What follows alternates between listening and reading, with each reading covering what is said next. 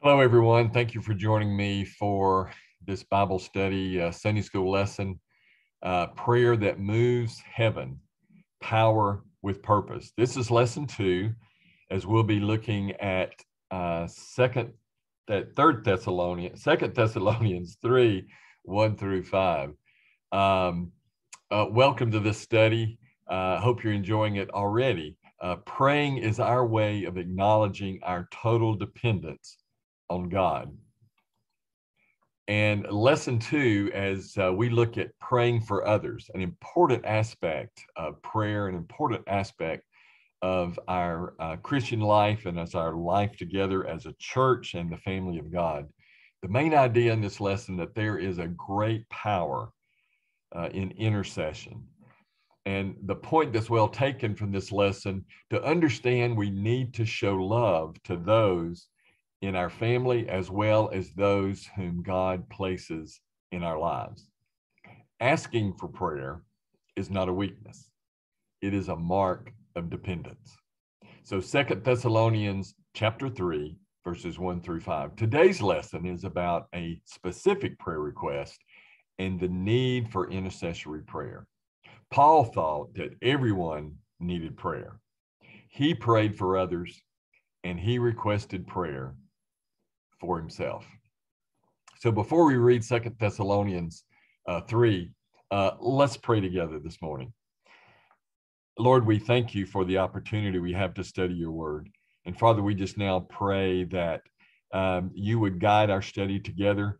Lord, you would pierce our hearts to know the importance of prayer and praying for one another and praying for our leaders and praying for those around us. Father, give us new enlightenment today on how prayer can make a difference in not only our lives, but the lives around us. We do pray these things in Jesus' name. Amen. Okay, 2 Thessalonians 3, starting with verse 1. I hope you have your Bibles. I'm going to read from mine here as we look into God's word this morning.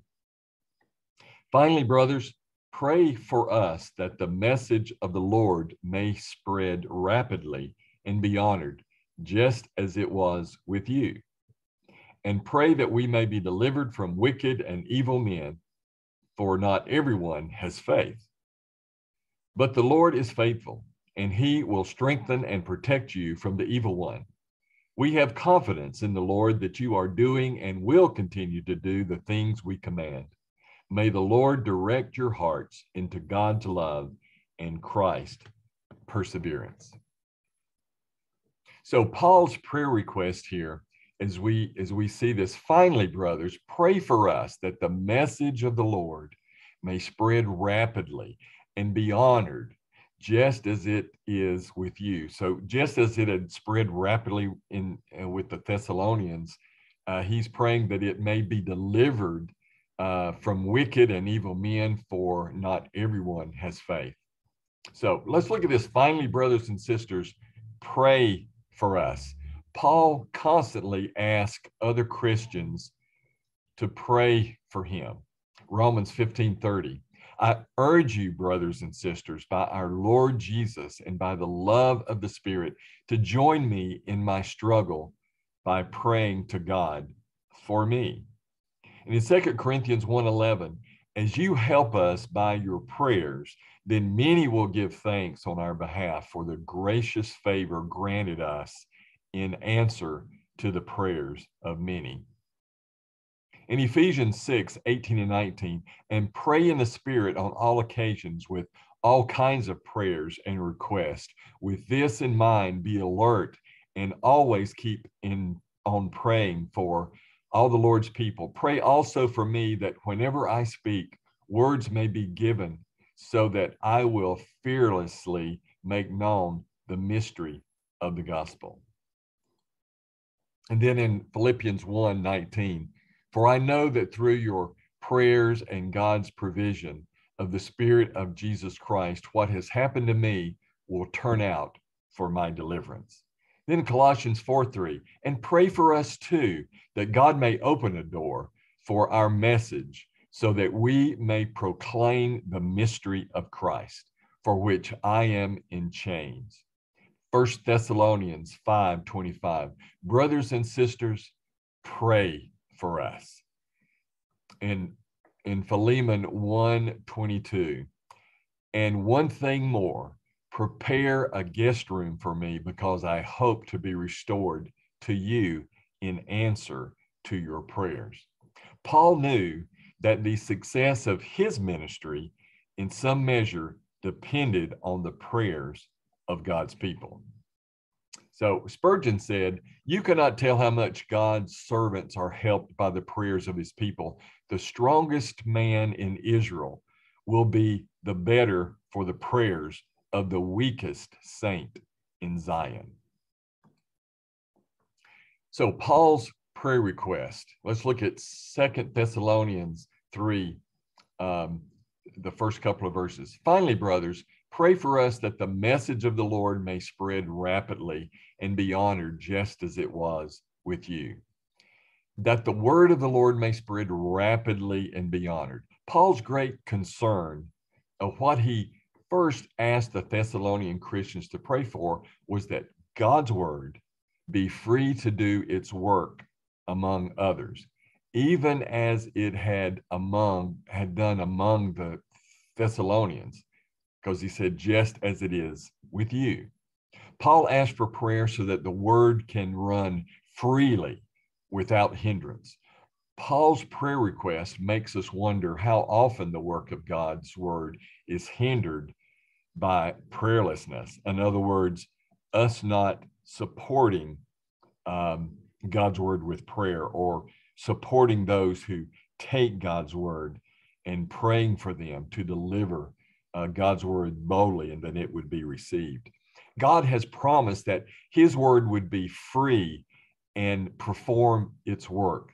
It shall not return to me void, but it shall accomplish what I please and prosper in the thing for which I sent it.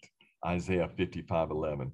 But as with many of God's promises, we are expected to take this promise in faith and in prayer to ask God to perform the promise for his glory.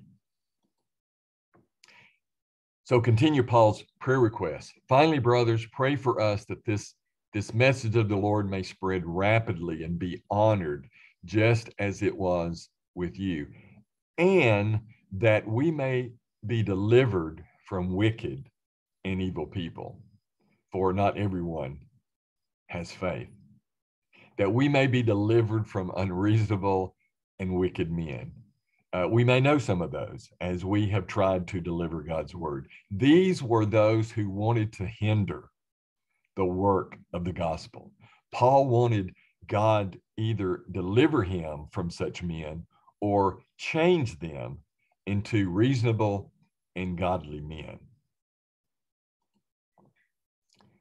So Paul's in 2 Corinthians 3, verses 3 through 5, Paul's confidence in the Lord and prayer for the Thessalonians.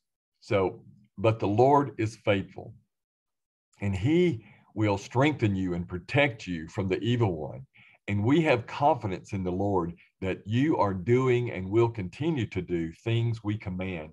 May the Lord direct your hearts into God's love in Christ's perseverance. Paul saying, but the Lord is faithful. Even if not all men have faith, the Lord is faithful. Can I hear an amen with that? The Lord is faithful. This was the basis of Paul's confidence in God's ability to establish and to guard us from the evil one. God promised to keep Satan on a leash. He will not allow any temptation to become too great for us. 1 Corinthians 10:13. No temptation has overtaken you except what is common to mankind, and God is faithful. He will not let you be tempted beyond what you can bear. But when you are tempted, he will also provide a way out so that you can endure it, and he will not allow Satan to do whatever he wants with us. Luke 22:31 and 32 says, Simon, Simon, Satan has asked to sift all of you as wheat, but I have prayed for you, Simon, that your faith may not fail. and when you have turned back, strengthened your brothers. So 2 Thessalonians, again, the second part of that, but the Lord is faithful. Let's look at this again. The Lord is faithful and will strengthen you and protect you from the evil one. And we have confidence in the Lord that you are doing and will continue to do the things we command. May the Lord direct your hearts into God's love and Christ's perseverance. And we have confidence in the Lord. Paul has already mentioned that, but Paul was also confident in the Lord regarding the Thessalonians themselves, that they would follow through and be obedient to God's word, that you are doing and will continue to do the things we command. This shows that God's work of establishing and guarding us is done in part through his appeal to our will in obeying his word. God doesn't just pour spiritual maturity and stability into us. He works it in us through our cooperation with his will. Now, Paul is saying, now may the Lord direct your hearts. Towards the end, Paul wisely prayed for both love and perseverance or endurance for the Thessalonian Christians. These were two qualities essential for the kind of spiritual stability and strength the Thessalonians needed. Well, as an asterisk here and as an application here, we also need God's direction every day. Proverbs 3, 5, and 6. We need to have that in our minds and in our hearts. Trust in the Lord with all your heart and lean not on your own understanding. In all your ways, submit to him, and he will make your paths straight. So praying for others. We do not pray to change God, but so that we might be changed by him. Prayer is important. In prayer, we can do much for God as we serve him, but we can do little with God without prayer. Prayer for others, or pray for others, pray for your church leadership, pray for God to use you. Let's say this prayer together now. Pray with me as you see it on your screen there, as you pray to him. Here I am, Lord. Please speak to me. Show me your ways and your will for my life. Reveal to me how I can point others to you and your great love. Amen.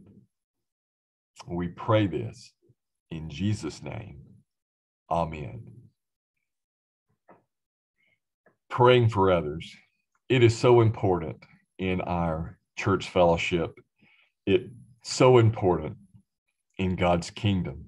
It's so important as we put our trust and our confidence in the Lord to use us as his instrument of grace. We pray for others who need strength. We pray for ourselves for God to use us. May the Lord direct your hearts into God's love and Christ's perseverance. May we endure because we call upon the Lord for his strength and for his power. It is the power with a purpose that moves heaven. Blessings to you today. May this be a motivation for all of us to continue to pray and pray without ceasing. May God bless you today in Jesus' name.